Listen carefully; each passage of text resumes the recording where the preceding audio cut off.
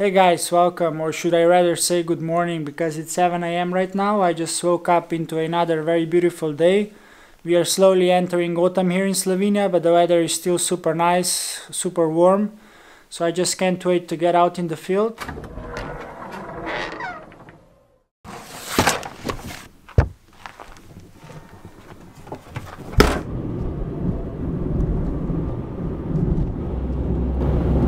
Oh my, just look at those mountains. Yoo-hoo!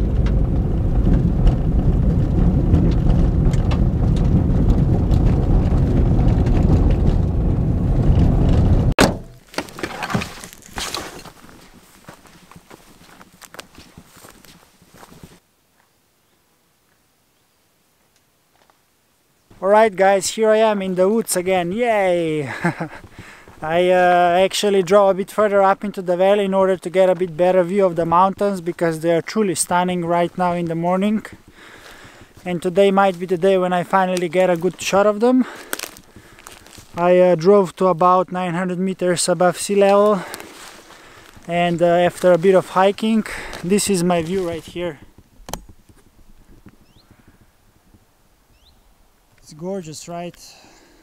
Yeah.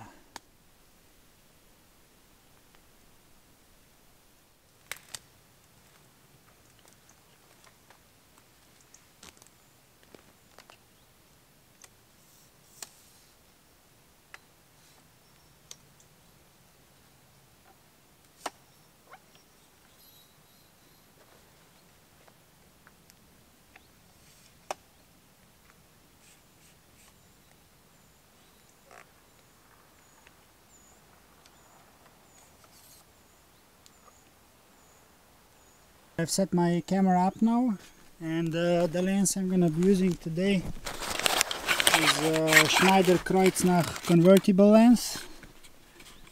I really love using this one because it's tiny, lightweight, and it also offers some versatility, because you can either shoot at 135 millimeters or at 235 millimeters.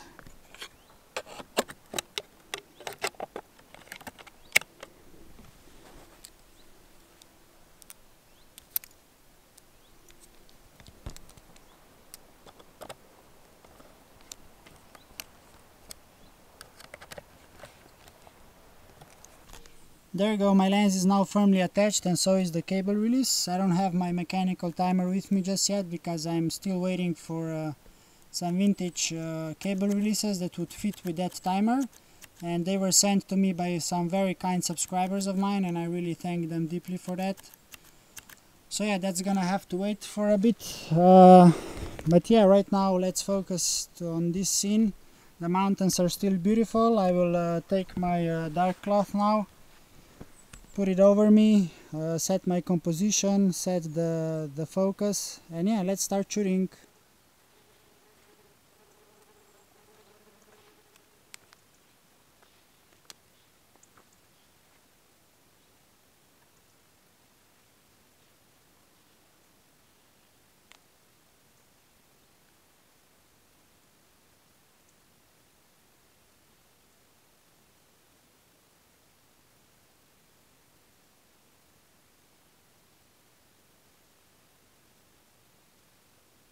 Oh well, there are some downsides of shooting early in the morning.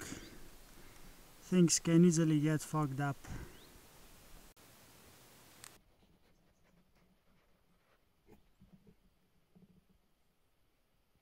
Alright, I've set my focus and my composition. Actually, I've loaded the Chromographica holder with two zebra glass dry plates, and I've decided to make both exposures here with a bit different settings. I've actually already metered my exposure time, and I will be exposing the plates at ISO 3 and at ISO 4. I went with a bit higher ISO because there is a lot of blue light present in the scene. I mean, we have quite a lot of greenery in the front here as well, but the majority of my composition will be the sky and the mountains. So they are quite bright, reflecting a lot of blue light. That's the first thing, and there is also a lot of blue light present in the shadows there. So yeah, I'm gonna expose it, like I said, ISO 3, ISO 4, and then we're gonna see in the darkroom what I'm gonna be ending up with. Once you've set everything up and inserted the holder, don't forget to close your shutter before you pull your dark slides out.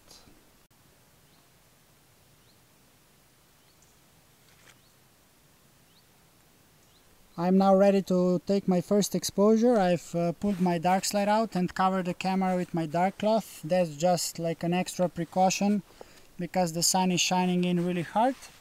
So yeah, now I'm ready to press the shutter. My exposure time for the first shot is 1/2 of a second at f14. So yeah, let's do it.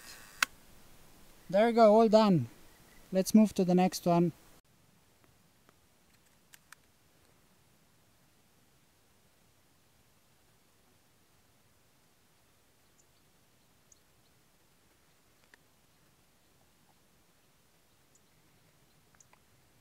I've metered my second exposure at ISO 4, meaning I'm moving my aperture to f16, right like this.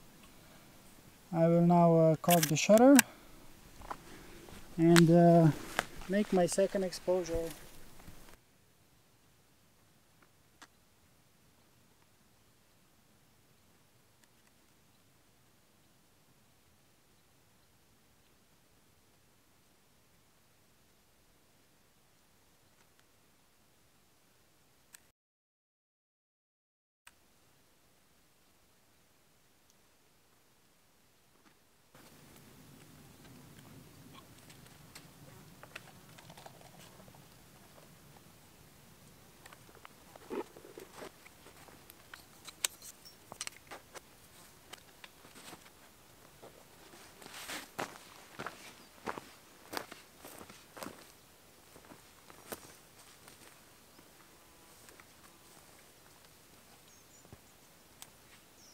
I've packed everything up, but I don't think I'm ready to go just yet because I will rather enjoy this beautiful view and the peacefulness of nature for another half an hour or so before I head back into the crazy world.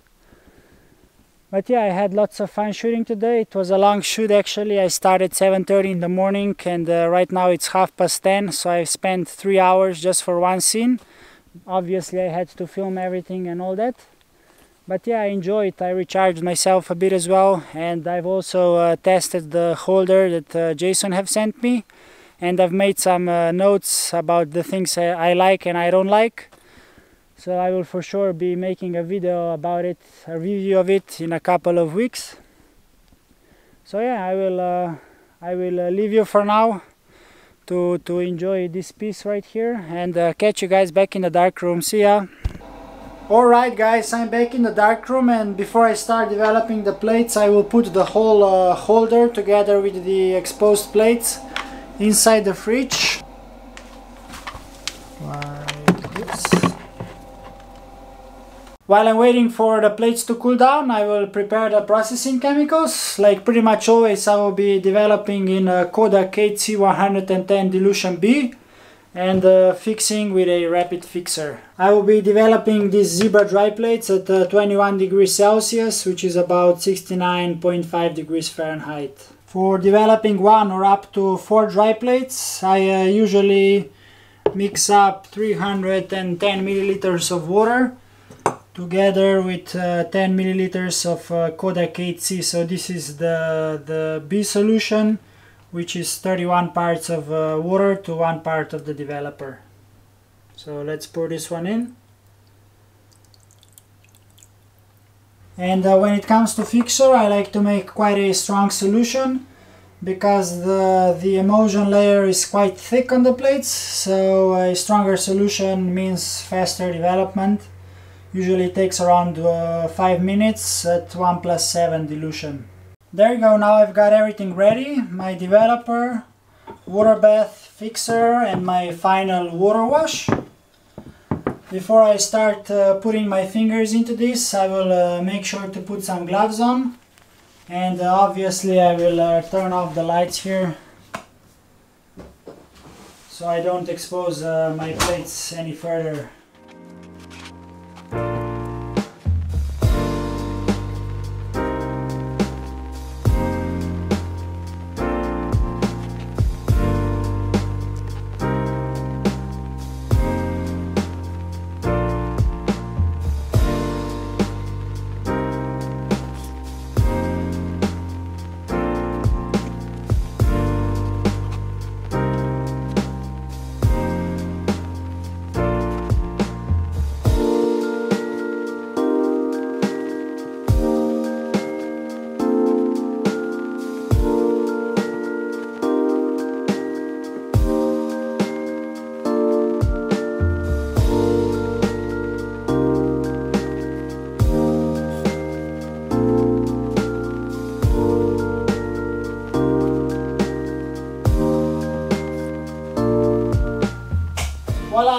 plates are now developed and I'm really pleased with the results. So yeah, let's see what I got.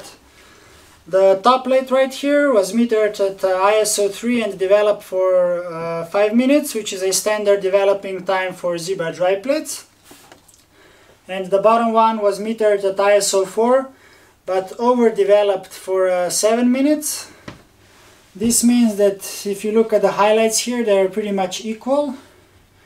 Don't worry, there are mountains there. I just have to lift it from the tray. Yeah, the highlights are pretty much the same, but because I pushed the bottom plate a bit further in the development, the shadows had time to develop much more. You can probably not see that well on the camera, but if you look at the trunks of the trees, you can see that they appear much brighter on the bottom here than the ones on the top. So yeah, I will take this out of my final wash now, dry them up and digitalize them to show you a better comparison.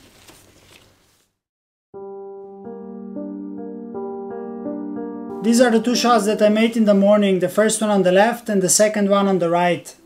They both turn out nice, but I would definitely go for the one on the right, foremost because the composition feels better, as the trees on the left are not grabbing too much attention and there is much more detail in the shadows. I have to address that exposures with blue sensitive dry plates, where background is much brighter than the foreground, especially when you have blue skies versus dark greenery, is extremely hard to nail, but I'm happy I got it. Also with the help of tweaking up the development procedure, which one should always keep in mind when out in the field. I also have to admit I had extreme difficulty digitalizing this. I'm still using my phone and backlight, which is becoming more and more absurd after each shoot, especially when knowing that this fine-grained emulsion of zebra dry plates holds insane amount of detail. That's why I promised myself today that even though it costs well over 800 euros, I will start saving for an 8x10 scanner right here, right now. There you go guys, I hope you enjoyed watching. If you did, please don't forget to smash that like button. And I would warmly invite you to check out my Zebra store, where you can find anything from zebra glass dry plates in various sizes, holders, racks, all the way to lens boxes. I'm adding new products all the time pretty much. And another way of supporting this channel and my work is to become my Patreon. I really thank everybody for your support. I wish everybody to stay safe and catch you guys in the next one. Bye!